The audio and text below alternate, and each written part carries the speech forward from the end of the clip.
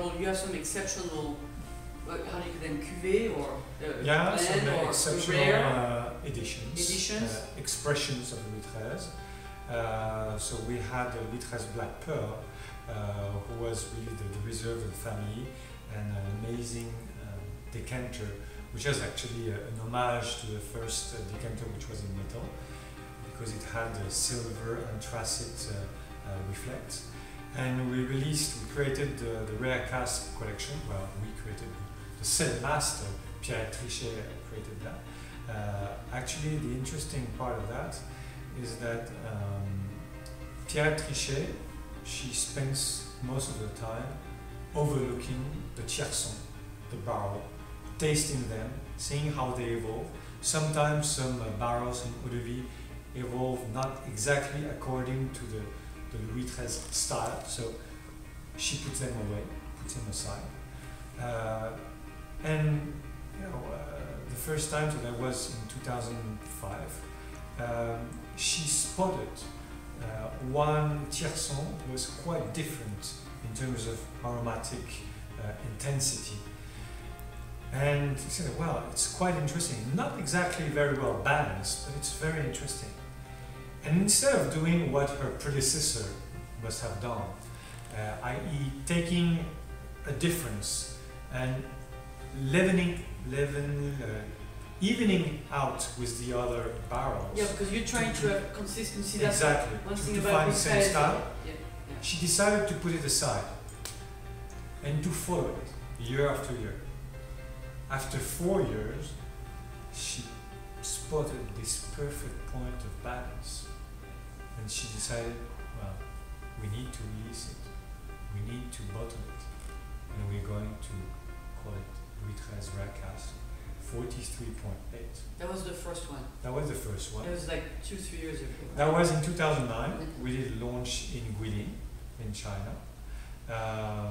And then this year you also have an exciting news about the Rare Cask. Well, and this second edition of the Louis XIII Rare Cask collection is called Louis XIII Rare Cask 42.6. Which is the degree of alcohol in the bottle. So ever since Louis XIII Rare Cask 43.8, Pierrette Trichet's senses were in alert.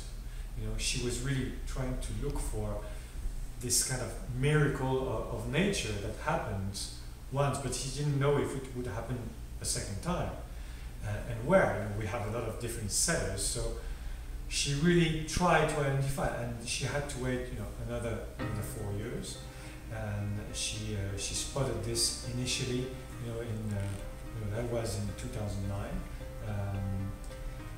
and again she overlooked it, followed it, because again it was not very well balanced, and only in 2012 said, okay, we have another fantastic edition we need to release, and we launch it in India, actually in Udaipur, end of February 2013, and we have launched it already in the US, in UK, and it's going to be launched in other countries. And there are very, very few flacons because the tierçon is only one single tierçon. 738 of them? Correct, exactly. And they're all going to be numbered, right? Yeah, they're all individually numbered.